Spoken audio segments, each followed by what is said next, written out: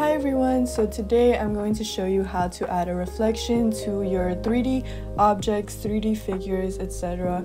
I use it a lot in my tutorials, so I figured I'd make an official tutorial for it.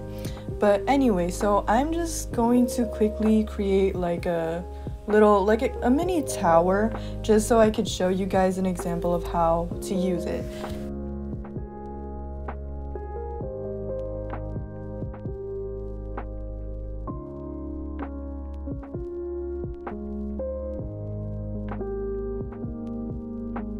Okay, so really quickly I made this little thing. I don't know what to really call it. It's like part of a tower, I guess.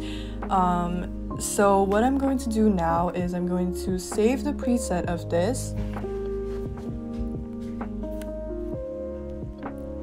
Okay, so since I made this little structure out of text, I'm just gonna go back to the text and I'm gonna favorite the style.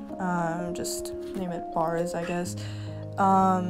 I don't know why it does that, but basically this is just going to save the exact settings that the text has, because we're going to basically replicate this but with different colors. You'll see later.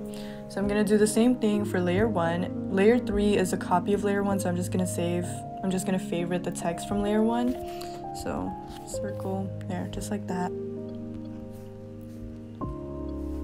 So if you used text layers to construct your thing, then make sure to favorite the styles of the text. If you're using a lot of layers for your thing, I suggest keeping it in your notes or something, like saying which layer is which. So layer 1 is the circle, layer 2 is the picture, etc. And lastly, of course, just save the preset like I did earlier, and then just create. Now we're going to go back to multi-layer, press 3D. And I'm basically going to import everything again. So for layer 1, I had the circle. So I'm just going to import that same thing. And I'm going to copy it onto layer 3. For layer 2, I had the picture, so I'm going to put that. And then for layer 4, I had the bars. So I'm just going to type that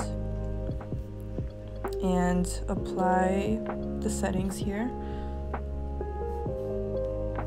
And I'm going to import my preset. Just like that, so I have it exactly the same. This time though, we're going to change the colors of everything.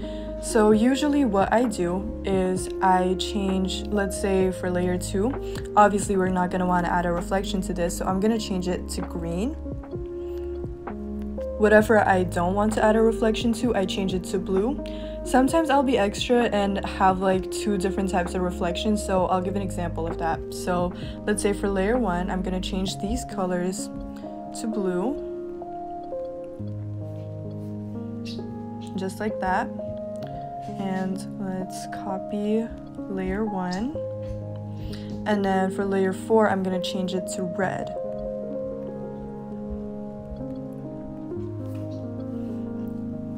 So I've changed the color of everything I want a reflection on. If you don't want to be extra, you can just change it all to one color. For example, just change it to blue. I have 2 different colors here, so I can add 2 different reflections. You'll see what I mean later. So let's create this. Okay, so the next step is to go on Google and just search up white environment map and just save any of these really. Once you've chosen one, just go back to Videostar and go to multi-layer. For layer 1, just import the environment map that you saved. For layer 2, we're going to import the new, this thing that we created. And I'm going to mask out the blue. Then for layer 1, I'm just going to rotate it like this and size it up like that. And I forgot to add movement to my thing, but assuming that there was movement to this, what I would usually do is I go into layer 1 and I would kind of mimic the movement of the tower. So let's say that the tower was moving down, right? So I would also move the reflection map down as well. And I would also add the same graph that I used for the movement.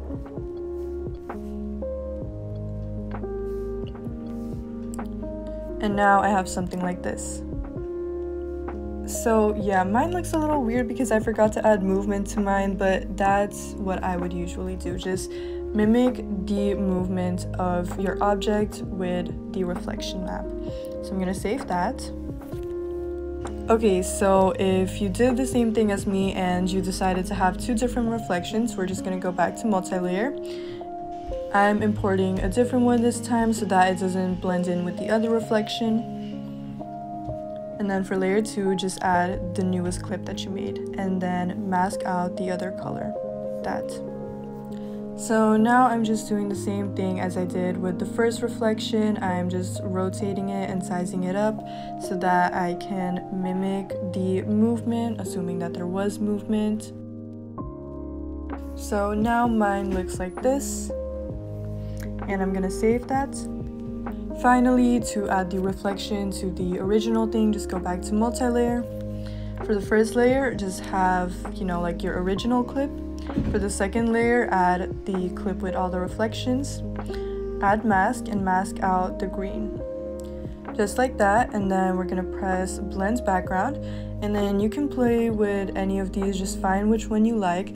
I usually use this one, and sometimes I'll turn down the opacity, just like that, if it's a little too dark, and there you go. Thank you so much for watching this tutorial. I hope you enjoyed. If you did, make sure to like, subscribe, and follow my Instagram at VirgoYoons. The link is in the description. Thank you for watching, and goodbye.